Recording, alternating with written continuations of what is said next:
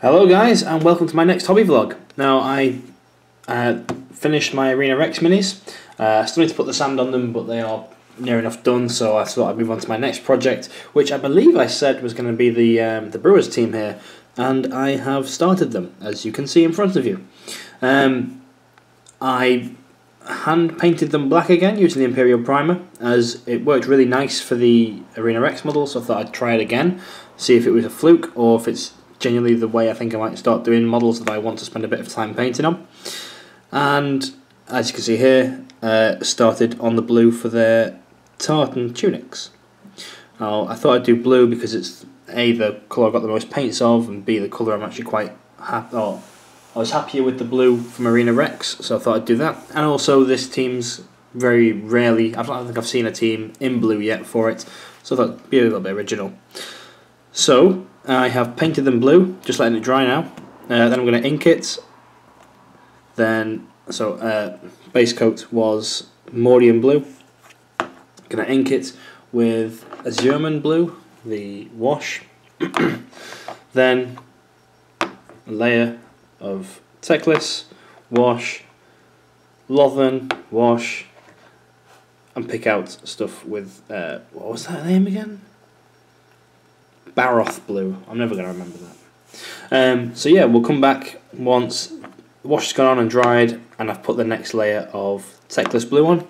But these guys, they're resin, not metal, so I'm quite happy to paint them up because I'm actually enjoying painting resin a little bit more because it doesn't chip as easily. So much happier with that. And yeah, we'll come back once the blue is done. Okay guys, so I am back and the blue has been put on the minis. So hopefully, as you can see, it's getting much brighter from that very dark blue previously. I will ink this now to get the dark blue back in the recesses, and as this one was Teclis blue, I will move then up into LotR blue, and we'll come back after that when we're done. And we're back after about 20 minutes. Oh, a lie, that's a lie, that's a terrible lie, that's about half an hour. And I have done the next layer, the LotR blue. And as you can see here, it is a much brighter blue, which once again will need to be toned down with the Azurman blue wash. I'm really happy with the blues from these. Go for a closer look.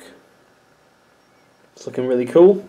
And we'll come back once the wash is dry and probably do one final highlight with LotR blue again, just to pick out little bits. And then I think for the stitching, I'm not sure if I'm going to leave it dark or use the like the real bright highlight to do that. Well, I shall make a decision once it's all painted, but we'll come back once they've been inked. Right, the ink has dried, so I have finished the blue.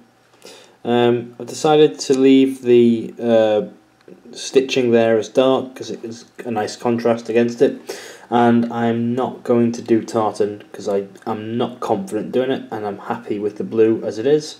So that will be left as that. It's got a little bit of ink left to dry, which you can see there.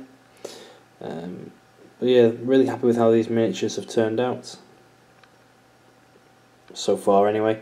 And next I'll be going on to the skin. But a quick little shot over them all there. And yeah, we'll come back. The skin I'm going to do in the exact same way as the Arena Rex videos. So if you want to see how I do my skin, go check them out. And we'll come back when the skin is complete.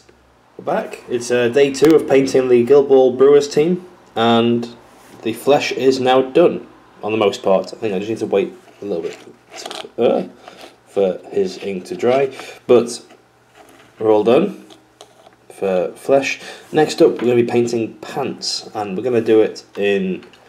I've been umming and ahhing about what colour to do, and I'm going to go for Gothor Brown, Agrex Earthshade wash, and then I'll do Gothor Brown again. And belts will be done in a dark colour, thinking Doombull Brown, with Agrex Earthshade Wash Doombull Brown again. And we'll come back when that is done. So guys, I'm back, and I've come down with a horrible cold. I have pretty much finished these models now. And all that's left to do is their facial hair, really. So you can see on Stave here, he's got his moustache that needs doing. And Dapper and Hooper need their facial hair doing as well. I thought I'd give a little shout out to the Battle Hammer here, whose token I've been using as a bit of a paint palette. Oh goodness. I hope you've enjoyed this hobby vlog, guys. Next up, I'm going to be doing some Lord of the Rings miniatures. I think not Glorfindel, what's his name? Gildor Inglorian is going to be next. I fancy painting that model. But as ever, guys, be sure to comment, like, share and subscribe. Support your Hobbit hosts by clicking the links below.